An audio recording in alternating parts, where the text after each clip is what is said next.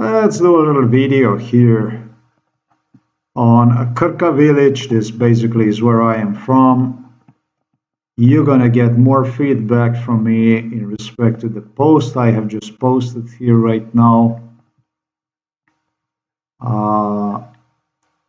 It's the post I'm referring to right here. This is very important for me, this stuff here, because the people, the neighbors, I was sure it was the neighbors only, just to have realized that it was way more than the neighbors, just to realize it was an entire village that was implicated in this crime against me.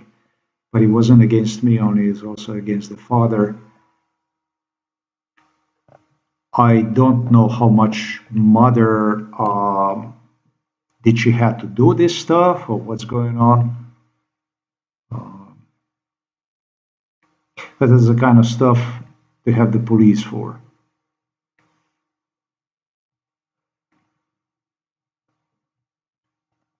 This is our house right here at the beginning, at the beginning of the village, like this. As you enter the village, that this here behind these trees that you see, this would be our house. And so I'm gonna do a little tour here. And this is the neighbor right across here. His name is Don Collins, and he was implicating in a crime against me before I even left the United States of America. This basement here that you see here, this basement here, this window here, let me demonstrate to you. So that's why I said I'm going to do like a little video today.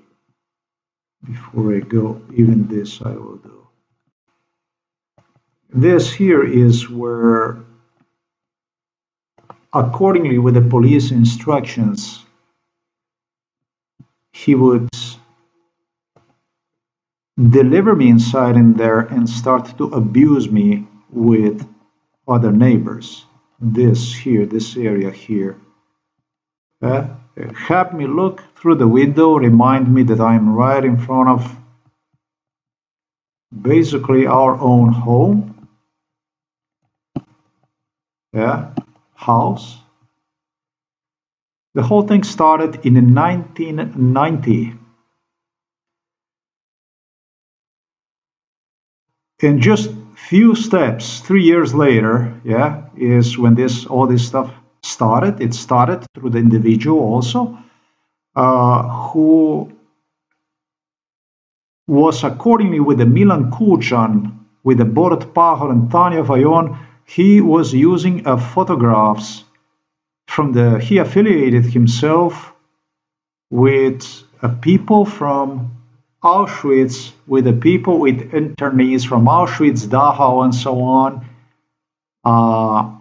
bullied me, started to engage in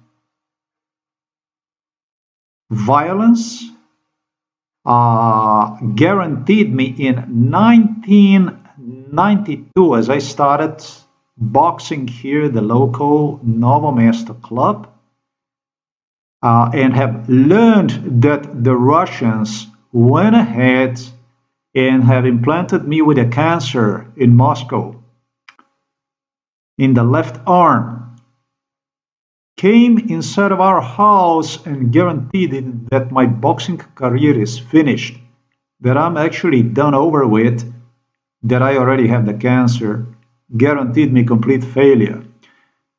Engaged in a violence with the police and associate himself. This was before they even started with the terror at the memorials dedicated to the partisans, to the National Front liberation from Nazi Germany during World War II in Slovenia. This individual was a Serb from Bosnia, this individual who started with this kind of violence. He would pull these photos from the internees, from the Auschwitz.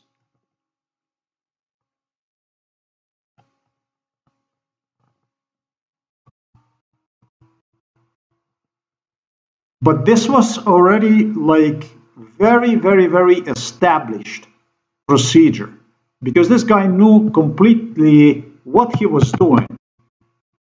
This was not somebody who would start and would not know what the fuck he was doing. This guy knew he was from the Novo Mesto city. He lived here in the Novo Mesto city, but he was really a Serb who was from. It did not look like this. This was the police officer that also other police officers, investigators. Later on, they continued to develop this strategy to make to see themselves, to video record themselves, rather than my death threatening them, dispersing my frustration, anger, asking me about those internees, if I see them and this and that, they look like them and this and that. Would you do with me the same thing like Hitler did to them and this and that? And it is the only thing they wanted to get is basically response that was all based on a torture. That's how this stuff started, yeah? So this guy in 1993, in 1992, guaranteed me that my boxing career was finished. And it was the Russians in Moscow who terminated my career. He said, you're going to see what is going to happen. Your career already is over. Oh, yes, he said, you're going to see. I guarantee you, he said. You're going to see. Yeah? That's how it all went with a cancer in a left arm, in my case. A Serb, I remember him. His age probably at the time, I estimate, was about probably close to somewhere 50, I would say. He was about in his 50, I would say. Between 45 and 50 was this Serb, who also began to guarantee me death and became so increasingly violent that they had to stop his MKUltra involvement, torture, sometimes like in 1998, and since would only be allowed to appear here and there. Not anymore, was not allowed to participate actively in a torture against me as much as it all started. Novo Mesto police, Novo Mesto, the police director who traveled in 1990 to Moscow with exactly Miroslav Berger, who is this individual here, and another individual whose house you can see behind his house, that's a Kotar, Igor Kotar. That's a physician, Dr. Igor Kotar.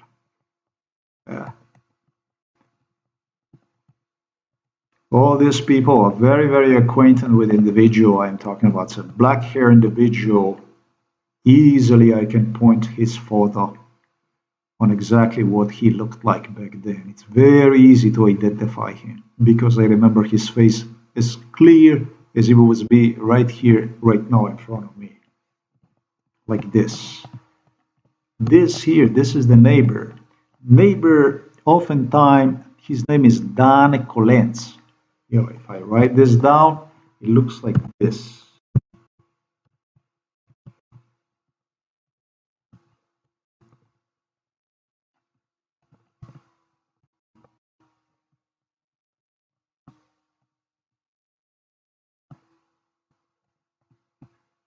This is how it all started. It didn't start with the beatings in front of memorials dedicated to the partisans. It's very, very, very important for me to declare this stuff. Very, very important for me to declare this stuff on how this whole thing started. Yeah, that's exactly how. My family,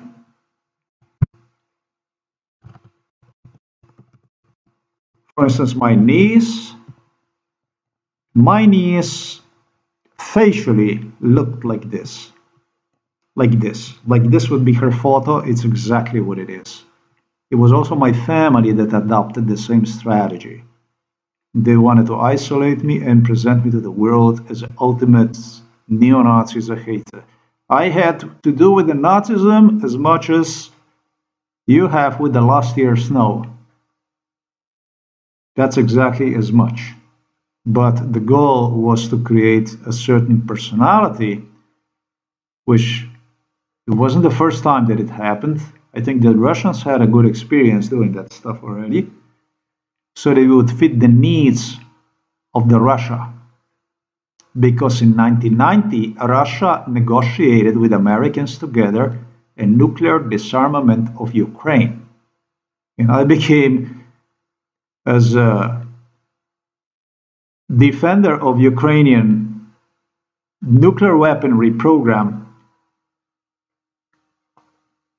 inherit from the Soviet Union, the ultimate enemy from the Russia. Somebody from the Eastern Europe that objected, drugged up inside of the Moscow to the Yeltsin and his team, Putin, so vehemently, nuclear disarmament in the face of in their face, so defiant, determined to stand up against Ukrainian politicians alone, that I became just the ultimate enemy of Russia back then. That's basically exactly the way this stuff happened. Gotta be detailed about this stuff. Okay? This individual, Dan Kolenz, would continue to remind about what he did with his friends, with his colleagues, also with the neighbors here, with other neighbors also. In 95, in 96, in 97, 98. In 95, I departed to United States of America. And they anticipated as I would return prematurely due to forced unemployment in the United States of America, probably irritated and so on, that this basement would play the ultimate role. They armed him, they prepared them for the conflict. Therefore, for my return from the United States of America, my premature return from the United States of America, which did not happen until the August of 2006. I've never returned from the United States of America on my own. That was 11 and a half years I avoided this garbage. And when I returned, I had enough money to also leave for a bit more, as I knew I'm going to need that money, as I knew I'm going to need something. But the US government worked very, very hard. Richard Nixon and Ronald Reagan were the two American presidents that convinced me, next to John McCain, that after all, it is the best for Ukraine to give up its nuclear weaponry to Russia. Claimed that in case of nuclear war, they would be defending Ukraine at the time. And if I would not go along with them, as a two were the last to resist this American pressure that everybody faced on behalf of London, therefore a nuclear disarmament, that I would just become completely irrelevant. So it was already that everybody passed this resolution about a nuclear disarmament. All the Ukrainians did. So I still didn't. And then they got the approval from me for nuclear disarmament of Ukraine by suggesting me that I would become completely irrelevant in the group, in this Illuminati group, despite my being drugged up. They claim everybody started like this, like I did. And so for me to remain with such a big people, you do have to go and, they assured me it's going to be the US, it's going to defend NATO and so on, if it's going to be the war and stuff and this and that. We all have to work together, it's in our best interest and so on. Yeah? This man oftentimes got drunk, this Dana Kolenz. During MK Ultra, it was his normal. He was a drunk oftentimes.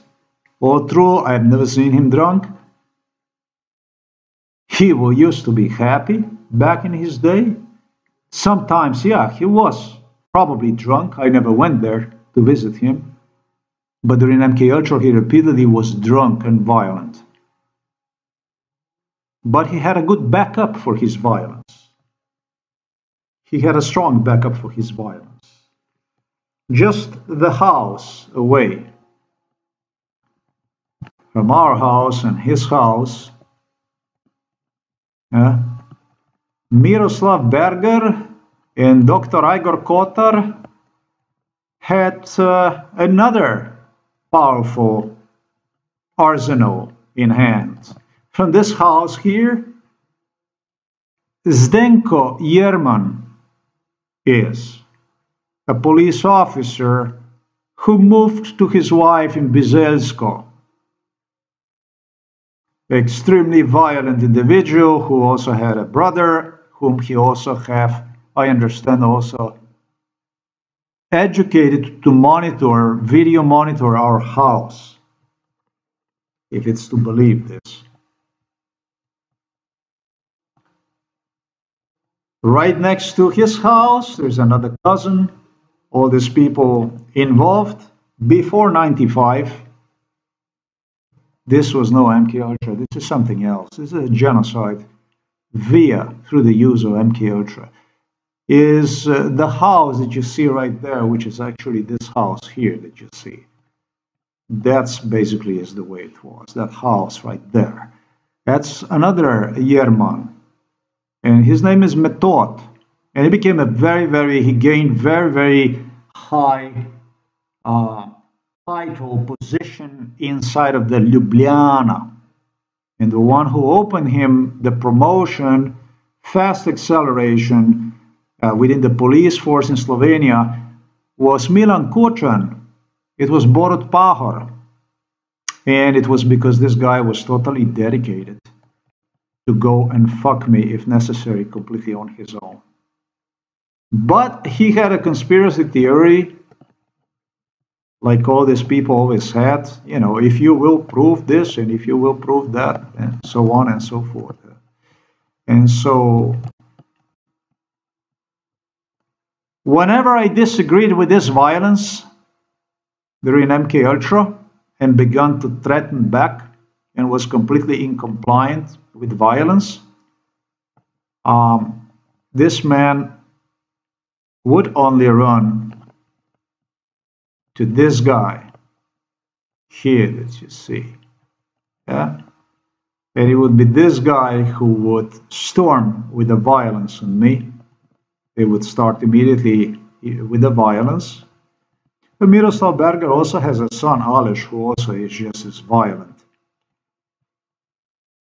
And then, since this guy here was not at home with his police uniform, this is the guy who would also transfer me from the prison in Ljubljana, where the Slovenian government would sit me during MK Ultra sessions. At times, they have different prison facilities, and during the torture, they would exercise next to mental disability homes, psychiatric hospitals, not hospital only, Maribor also, Vojnik also, home for elderly people. They also use prison, jail, from where they would transfer me on MK Ultra, as they refer to this as learning about Slovenia, having the ability to identify the people. Yes, this is the way it went. So when this guy returned, if he somehow was not capable to assist his cousin due to his absence, due to time he would spend with his wife, when he would return, he would hike right here to this guy here, and then this violence would be then confirmed, the guarantee that if I ever even dare to say something like this, it's going to be not even the police that's going to come. The instructions were actually that the police would call, what they do is, these guys claimed me, they first call to see whether there is a police officer in the area. And these guys guaranteed me that what they would do is they would just come with a gun to our house or whatever the case would be, especially if they would get me here in the street and they would just gun me down, basically, before the police would even have access to meet me. That was the arrangement they had made with the Novo Mesto police. So just for me to explain what kind of village this is, what this shit is. Entire village was involved in a torture. Entire village participated in a torture. There is no house here that was not involved in a torture, not a single one. With some people unhappy about what they have seen. I'm not going to say that everybody was the same, but the majority ruled with the violence. It was just a village that created its own rules in Slovenia. This is why Milosevic, this is why Karadzic, this is why Mladic, this is why Serbian butchers that were tried in Hague didn't mind to visit this place here. And the village began to started to populate with the ethnic Serbs. They started to deliver them. They had to get married with the Serbs and so on. Yeah. So I thought I would just give you like a little presentation about this place here for you to understand that this was a place for me where I was basically as good as that. Actually, this was far worse, because I was really, really inside of this village, just basically waiting for exactly what I stated to you. This is the neighbors. This is the environment I was in. Yeah? This is how it is. This is under which circumstances the last 33 years of my life I have spent. That's how it all developed. Thank you for watching this video. But this is just something that I will continue to resolve, because I don't plan on resolving on this issue. These people did absolutely everything possible for what local police director claimed me would be the best for him, at least that he would turn the village against me, this and that. This village was turned against me already very, very long time ago. And I'm not going to be mistaken. This village, for the last 33 years, this village did to me, under absolutely no Jana Zogulin, Novo Mesto director circumstances. This village is located in Slovenia. Slovenia is inside of the European Union. And I'm also an American citizen. So for this violence here that went on, I am going to demand some explanation from Slovenian state for what exactly took place, with what right have things developed against me in such a brutal way inside of this village. For this stuff here that I suggested, for this mechanic here that actually was fixing the car and stuff like this, his brother was doing business with the Serbs. He would travel to Serbia and so on. Man, I don't know what to tell you. Was it like a nature, basically to survive, or that they just had to do the stuff like this? It looked like they were extremely, extremely happy with their meetings with their Serbian brothers. They didn't really mind. They didn't have a problem with it. Some of which they brought them into the family straight. If it was all like this and all like that, I mean, they tied blood relations to confirm everything in the face of Slovenian politicians, in the face of the Serbian politicians, as per, what this place is all about. Yeah. So this is just something is going to continue to develop, and